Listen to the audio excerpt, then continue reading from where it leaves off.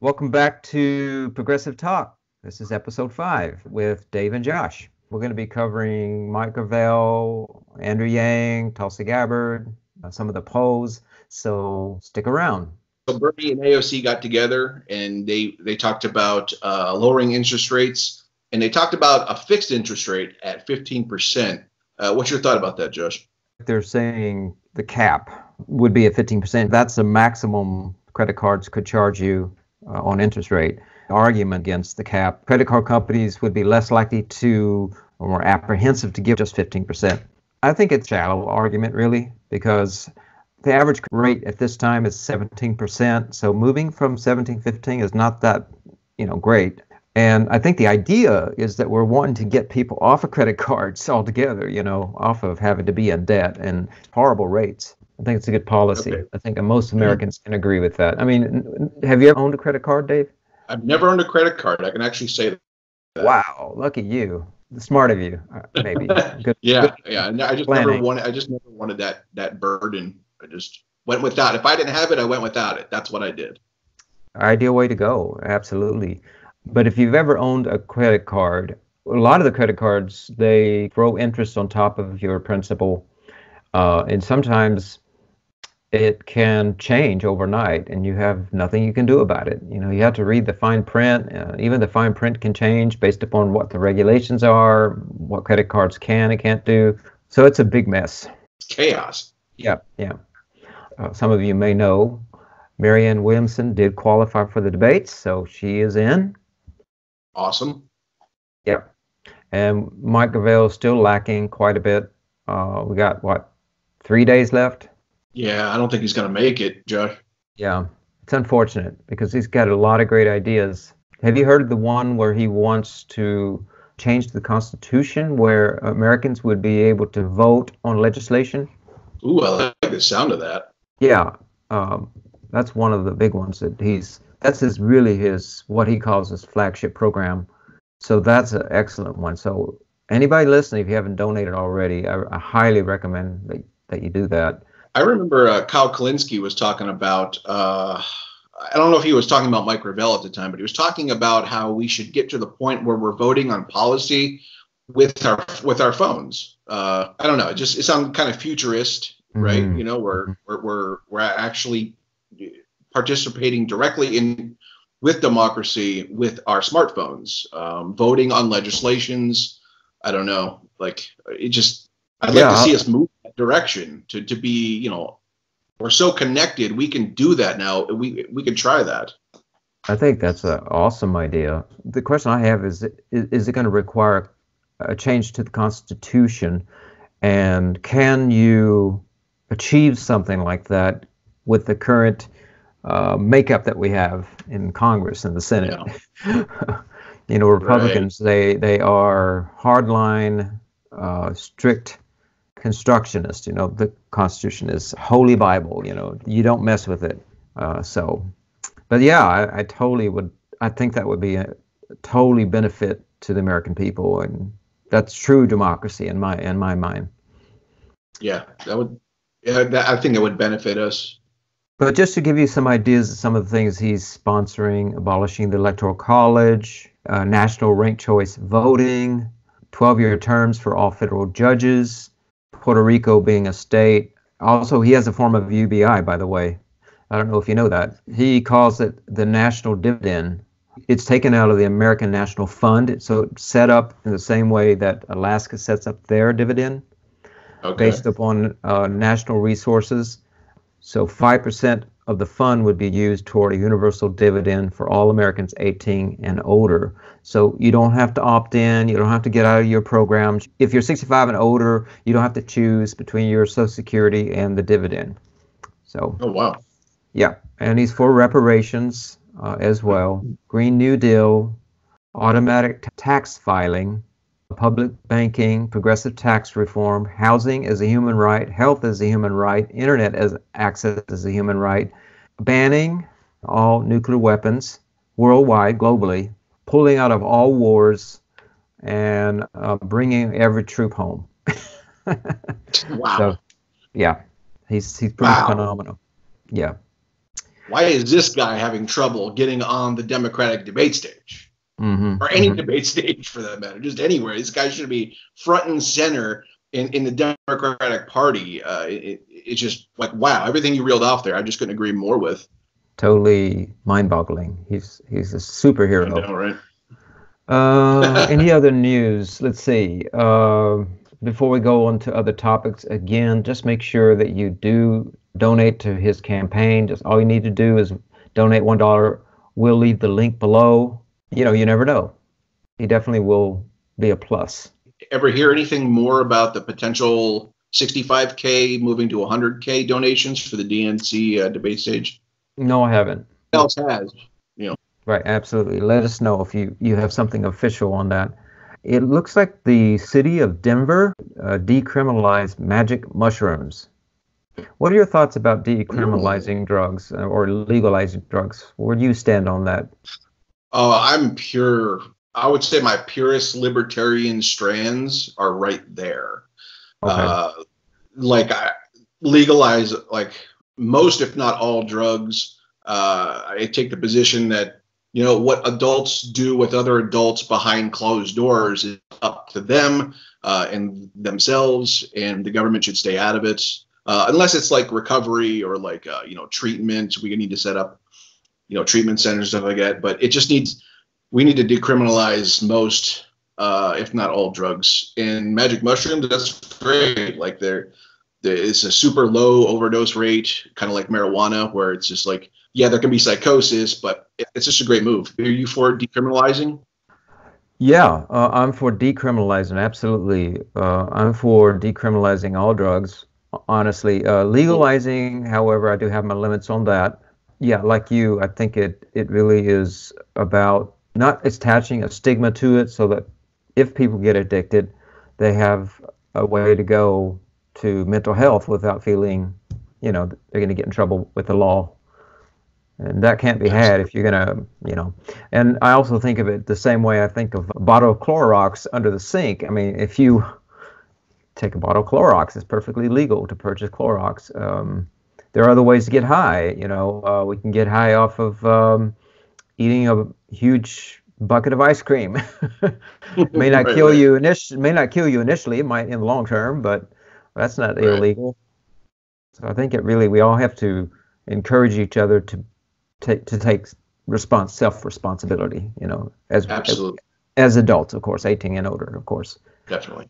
And then other news, what did you think about Trump's pitch? I didn't see the actual speech, but I know he's pitching that we go back to the moon by 2024, and I think it's one of his campaign enticements, if you will. And I think it'll actually be a positive, because no matter who's in there, going back to the moon or just going to the moon, whatever, most people are for advancements like that, and I see that as a positive for Trump or any president who goes that route. Did you by chance catch the Tulsi Gabbard interview with the Intercept? Oh, yeah, that was really good. Glenn Greenwald did a really good job of summarizing everything right up front, all of her political stands. I think that was a really nice segment there that she was able to at least get that highlighted, because everybody always knows her as the anti-regime change candidate, and while that's good, kind of makes her seem like she's a one-trick pony. Yeah, she's not. And Tulsi is not a one-trick pony. Yeah. Yes. So she was basically saying how she wants, she is the regime change war candidate or anti-regime change war candidate, and how she talked about not enough people are doing that. They're not coming out being anti-war. They're not making it a part of their campaigns. And she mentioned how she wants that to lead her campaign. The question was, given that you supported Bernie back in 2016, why not support him? Right. And don't run. Basically, like, why are you running when you can just support Bernie this time? So, that's when she talked about being the anti-regime change war candidate. And we know Bernie is too, to a degree, right? I mean. Oh, yeah. I do think that when Bernie Sanders initially came out, he was a lot more vocal. about being against interventionist war, and even went around touting how he voted against Iraq, and that's really the stand we should be taking. But I think what people have to appreciate, in my opinion, is that when you start getting up being, number one or number two, you have to keep in mind that corporate media is going to completely shut you out if you're running around talking about, being against corporate wars. I think Tulsi Gabbard stands to gain from that, is what I'm saying. Kind of a groundswell she can build from that. More difficult for corporate media to ignore her. Whereas for Sanders, they already know he's got his following. And so for him to come out and talk openly about that, I think they would completely try to shut him out altogether. That's I think he's taking a calculated approach to that. But if you look at his record, there is no doubt about it. He's got the track record, getting us out of Yemen, voting against Iraq. I'm not saying he's 100%. Don't get me wrong. He's probably around 80%. But if you want to think about all the candidates out there, he's in the top three in regards to being anti-war. What are your thoughts? Yeah, easily. He's still, as much crap as people give Bernie for being quote unquote weak on foreign policy, he's still there on so many issues that you just mentioned. I think people are forgetting that he voted against the Iraq war, that he just passed the War Powers Act for Yemen, and there's so many good things he's doing and that he's done. It seems like they do get swept aside by a few things that may be suspicious, I forget, back in the 90s, didn't he vote for the Czech war that was going on, the Czechoslovakia? Yeah, Bosnia. Something about that. I hear that one a lot. Bosnia, there we go. But, if we're wanting to be 100% fair here, then we would look at the fact that Tulsi Gabbard voted for increasing the defense budget in 2018. Right. Sanders never has. Every time it comes around, he votes against it. Tulsi Gabbard is for drone strikes, and so is Bernie. But if we're really wanting to be fair here, and it's not trying to compare Tulsi to Bernie, but again, just bringing forth that maybe Bernie's being treated unfairly here, in regards to how he's being framed. If we really want to look at him, he's pretty darn close to Tulsi. I would only say Tulsi's a lot more vocal. Again, I think it's political calculation. I think it's wise of Bernie to be calculative in this instance. I think it serves him. Anything about more that Glenn Greenwald interview? Anything that leaps out at you? No, everything else was pretty standard, about her stands. Was by the Tulsi Gabbard book, Okay, so that's one really good moment that she highlighted. And this is just reiterating what she's been doing over the course of the past many years when she goes on to different media. I think it was him who asked, why are we seeing the rise of autocracy throughout the world, authoritarianism? And she said it's because corporate America, not just corporate, but billionaires, oligarchy has taken over the world, corporations have taken over the world, and is not tuning into the needs of the people. And that is causing a lot of instability for people, and they're looking for something, that they can put their belief in, So she didn't say those exact words, but I thought that was a really good moment in the interview. Yeah, no, that's definitely like TPP and NAFTA and all these other global trade agreements have destabilized, economies, and it's a backlash. What she was describing was that there's a backlash against these globalist entities, and it's in America, it's in Brazil, it's in France, it's all across the world, and these people start looking towards quote unquote strong men, okay, who just show a lot of toughness and have a populist appeal. A lot of them are charlatans, unfortunately, like Bolsonaro or Donald Trump, or but people are so desperate, right? They're just so desperate that it's like, okay, I gotta have faith in somebody, and that I pretty much just sure what she was trying to convey. And they tend to find a scapegoat, of course. That's unfortunately, they bring out the seedy parts of any nation because it builds up their base, and that's how they get elected. So, yep, scapegoats. Everything I recall, the better parts of the Intercept interview. Okay, yeah. Yes. So apparently a couple of new polls came out recently, Dave, showing Yeah. what did it indicate? Okay, so the latest Monmouth poll came Uh, out May 9th, and it had Biden in the lead, 36 points, Sanders at second place, 18 points, Buttigieg, 9 points, Warren, 8 points, and Harris, 6 points. mm, And then the Morning Consult poll had, Morning Consult May 7th, had mm, Biden 40 points, Sanders 19, Warren 8, Buttigieg 6, O'Rourke 6. So topping the polls, Biden, like we said, he was going to get a bump, right? He's going to get a bump. So Monmouth poll 36, Morning Consult poll 40. okay. Sanders 18, Monmouth, and Sanders 19, Morning Consult. So they're a couple points, or a point apart. Okay. Wow. Um, do you feel the polls are really reflecting where people are right now with the election? Hmm. I don't think so. Like these polls, I'm more inclined to look at and believe. They're a little bit more credible, but there's been so many skewed polls for Joe Biden where they're polling 1 to 200 people on landlines over the age of 50, and really just abnormal polling conditions, and they're just showing Biden 32 points ahead, 40 points ahead, just ridiculous margins that you just know it's skewed. But here's the thing. Biden is the front runner. Even without them skewing the polls, Biden is the front runner right now. He was supposed to get a bump. He got a bump.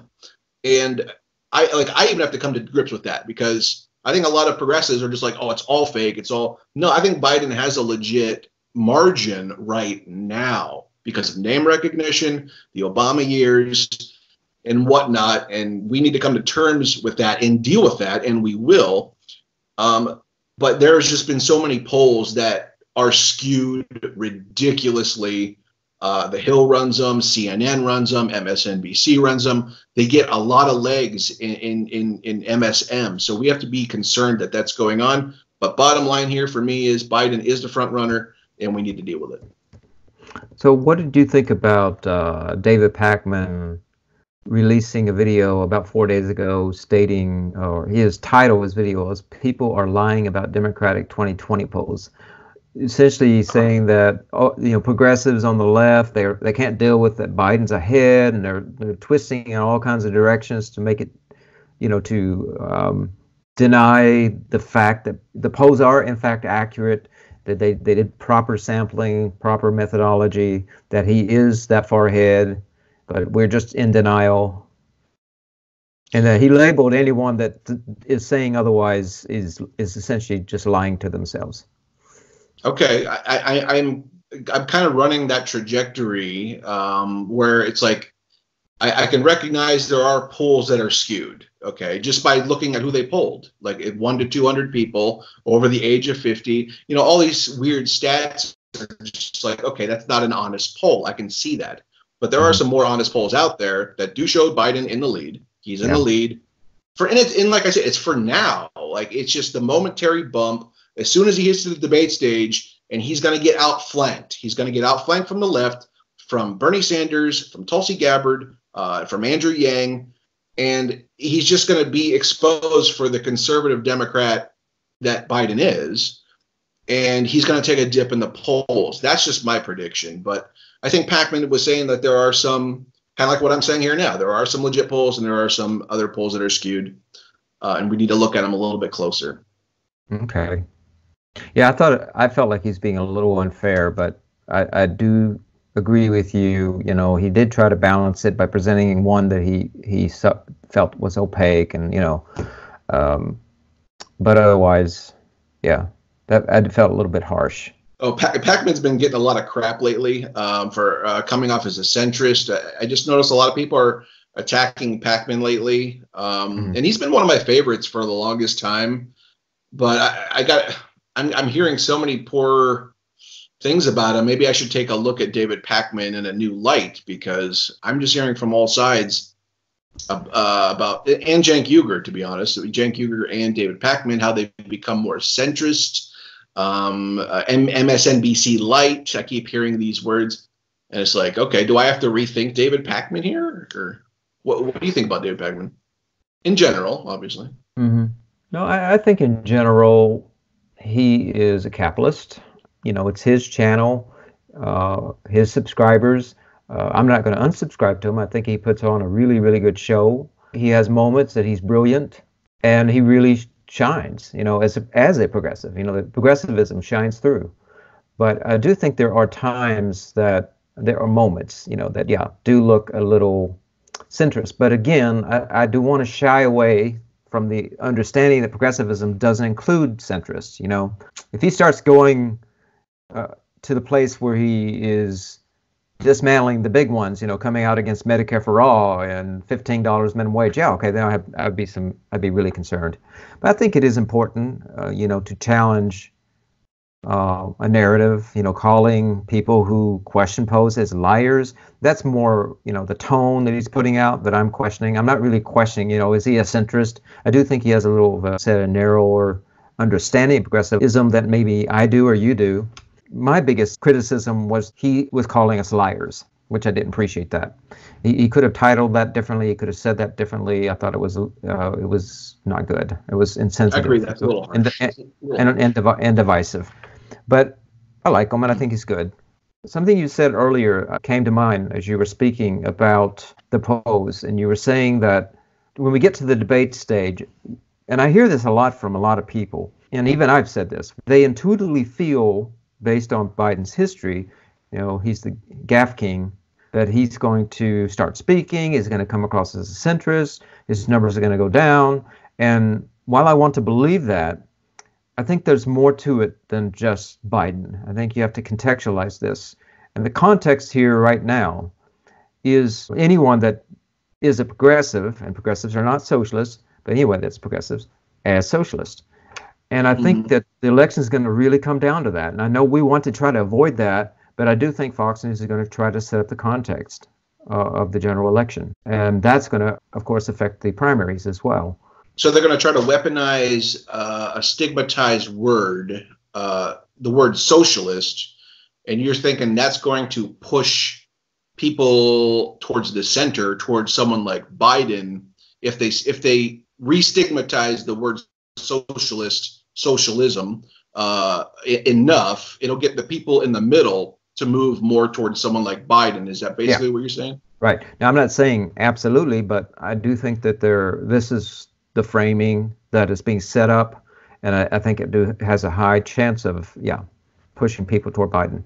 That's an interesting view. Because they've been doing a lot of framing that kind of narrative over the past year. You're a socialist if you're for Medicare for All. You're a socialist for this, socialist for that. And they've done that for years. Okay, yeah, when Johnson came out with Medicare, that was seen as a socialist takeover, Red Scare. And anytime you look back in American history where we came up with Social Security or Medicare or Medicaid, there was an attack from the far right that used Red Scare mentality and terms, and they're going to do it again with Bernie Sanders in his policies. Well, let me tell you why I think it's a little bit different this time around. Window over to that direction and frame it in that way to their benefit.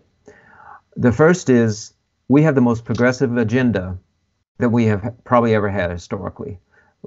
Things that easily could be labeled as socialist. UBI, Medicare for All, $15 minimum wage, you name it, across the gamut. There's a variety of policies that clearly could be labeled socialist, even though they may not be. That's the first one.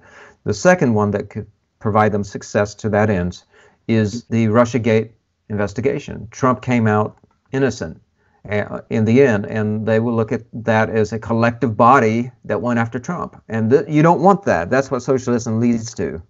And now Venezuela is also very front and center.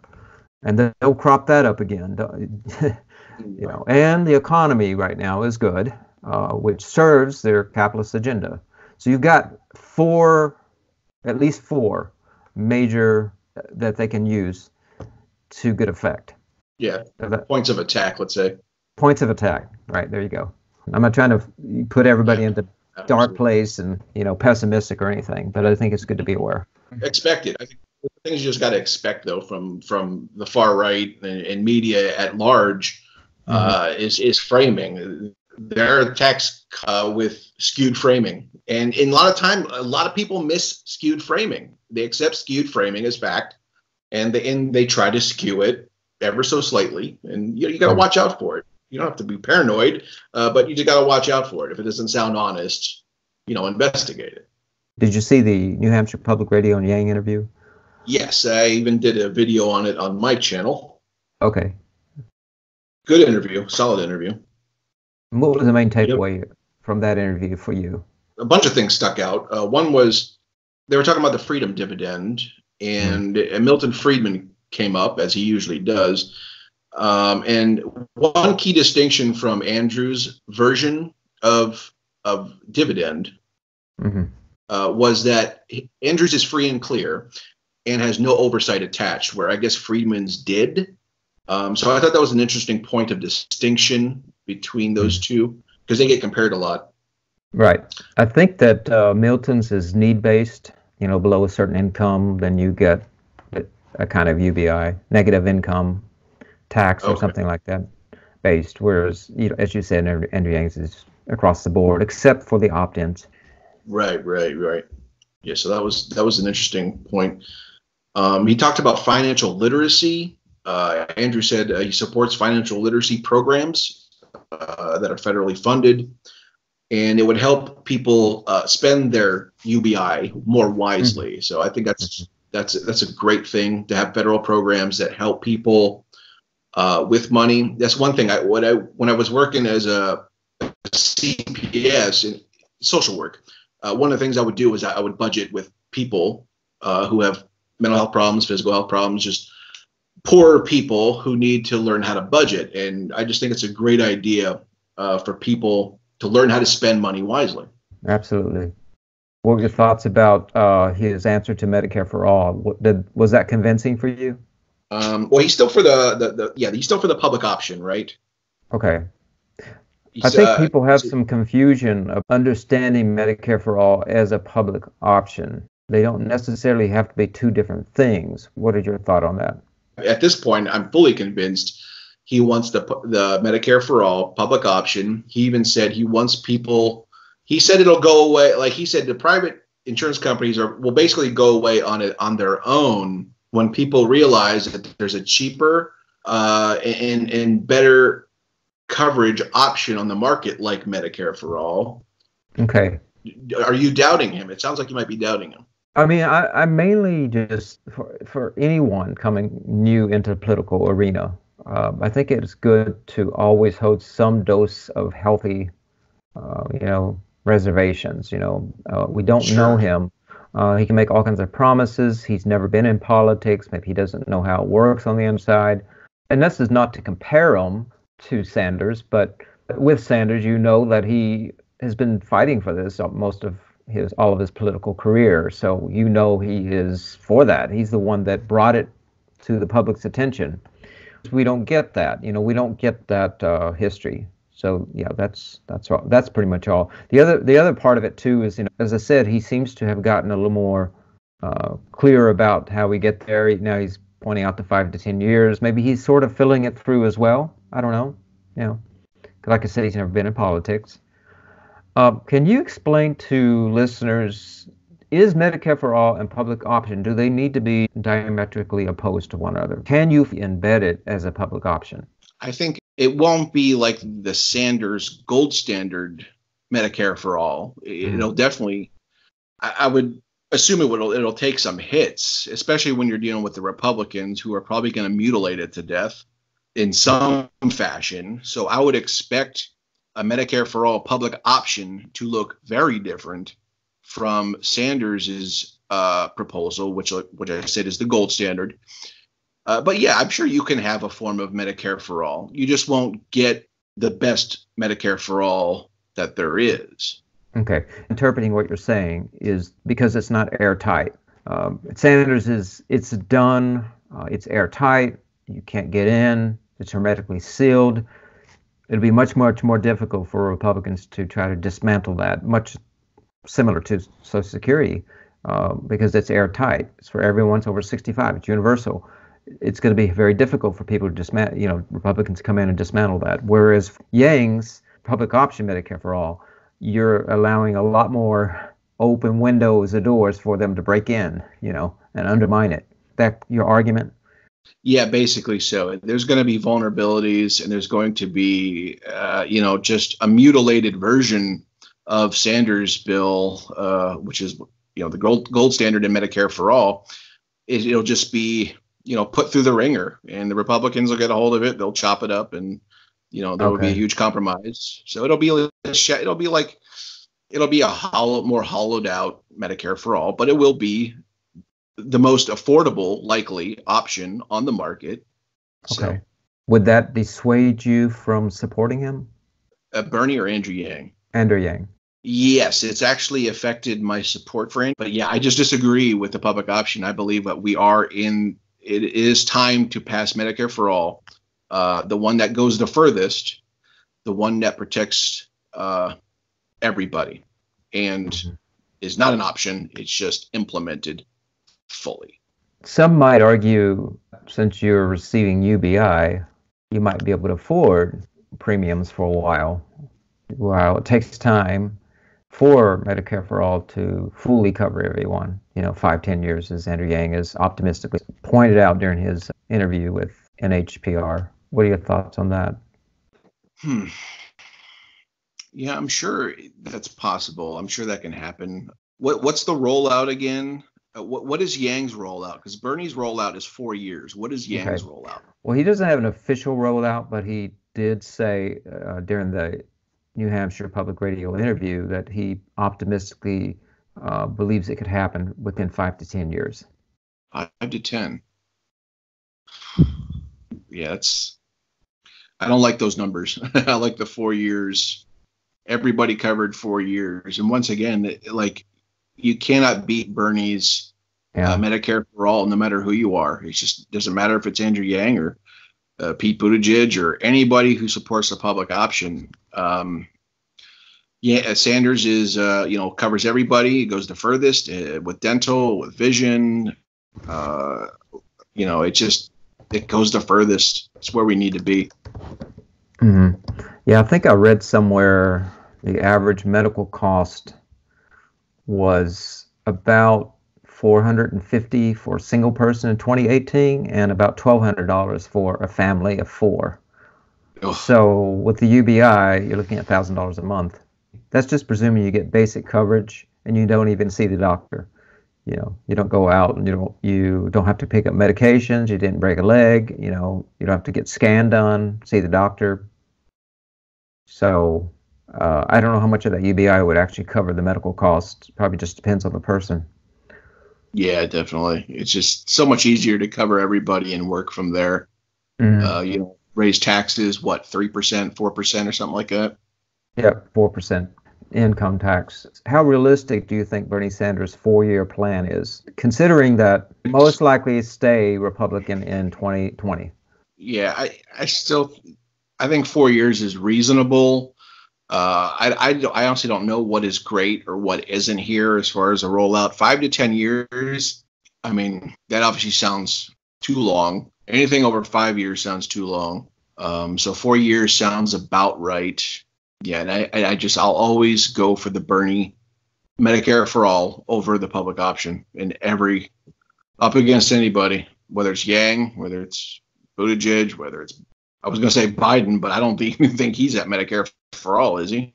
No, he's not. But with the filibuster, you have to get a 60-vote threshold to move a final vote to all legislation. What do you think? Yeah, do you think Bernie can pull that off? He's not even going to be in the Senate if he gets elected. I don't know who would replace him.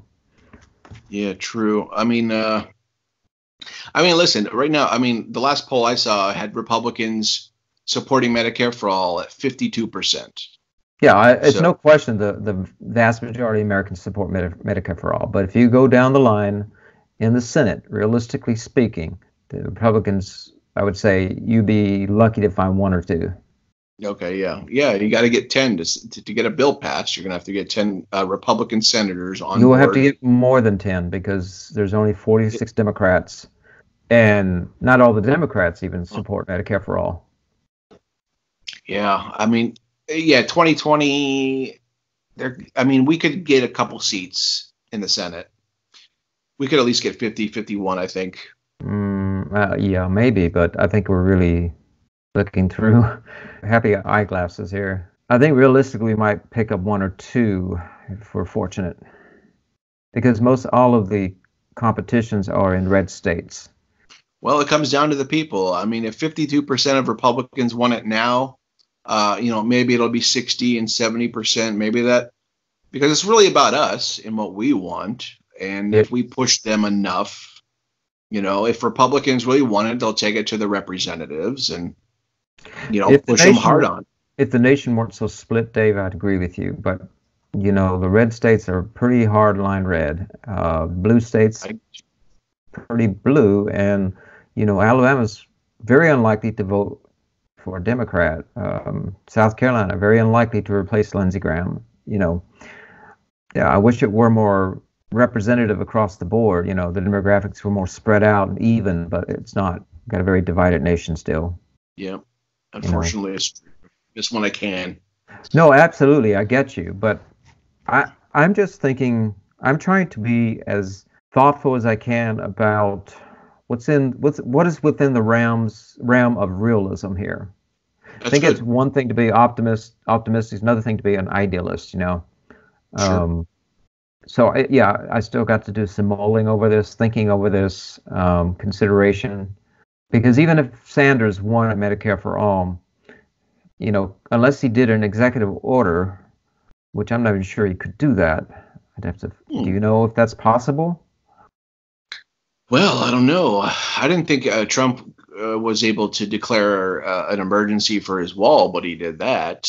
And I've always heard, since that sets a precedent, for the executive branch to do something drastic, why not make climate change or Medicare for All an emergency, declare them emergencies, and then work on them that way if you can't get cooperation in the Senate? Trump just set the precedent, so why not? Yeah, but do we want that? I mean, do we want to do it just because because Trump did it, and tit for tat? And is that really constitutional? Is that the presidents we want to continue to? Trump's presidents? Do we want to follow that? Yeah. No, likely not. And to be honest, I think executive powers are too strong, and they should be receded back into Congress. Even though he is doing it, and it sounds good that, he's doing it, well, maybe we should too. It's something we want. It is bad to go forward with it, because then it keeps going higher and higher and further outside the realm of our structures. The unfortunate thing here is we really truly do not have a representative Congress. Okay. Big money interest has spoiled that for us. Yes. Knowing that, I have to tell you, I really think that Andrew Yang's projection on this is more realistic. Now, in a principled way, Bernie Sanders, hands down. I mean, I want that now, like him. He's been working at it. We've been working at it for years. I get it. Totally get it. I just don't know what's practical. Yeah, well, if it's practical, absolutely. Yeah, and you have a good argument there that the public option, which is more robustly, more candidates have gone to bat for that than the Sanders bill, to my knowledge. I mean, I know there's a Medicare for All caucus that has 70 members or something. They're building a huge caucus in Congress, in the House. Mm-hmm. In the House, but it does seem like more people are for the at least the Democratic primary candidates are for the public option. Yeah, I think that you would get almost every single senator behind a public option for Medicare for All, or at least lowering it to 55. Yeah. And you might even pick up a few handful of Republicans. Yeah. I'm not as Definitely. confident when it comes to Medicare for All. I'm not even confident we can get the numbers on the Democratic side. You might be split. True. So the only way that would happen, in my mind, would be if 2022 came along and Democratic seats were definitely up, and Bernie Sanders was able to set the progressive movement on fire and get them out in droves, and they were threatened with their seats. And we timed it right to get the bill in, and maybe then. Maybe then. Yep. Any other topics you on hand, Dave? I think we covered No, I pretty think much. that's about it. I think that's about it. We covered a lot. Okay. All right. That's episode 5, Progressive Talk. But before we go, make sure you go over to Dave's channel. I'll provide the link below and help him grow his channel to meet, where are you now, about 830 maybe? Yeah, somewhere eight and some change. Okay. We want to get his voice out there so we can continue to promote the progressive candidates. So please go support him, subscribe to his channel, get him up over the threshold to get him monetized. I think that, what is it, 1,200 or something like that? Take the time to view his videos. 1,000. Yeah, the new YouTube requirements for 2019 are 1,000 subscribers and 240,000 watch time minutes. Okay, and that'll help Dave out too. Then he can, use that money toward the channel and have more time to focus on different things. And it also will help the progressive community because there's one more voice out there that is much more visible. So definitely support his channel. All right, Dave, thanks for coming on again. Enjoyed this, and see you next week. All right, see you next week for episode 6. Absolutely. Take care. Take care, man.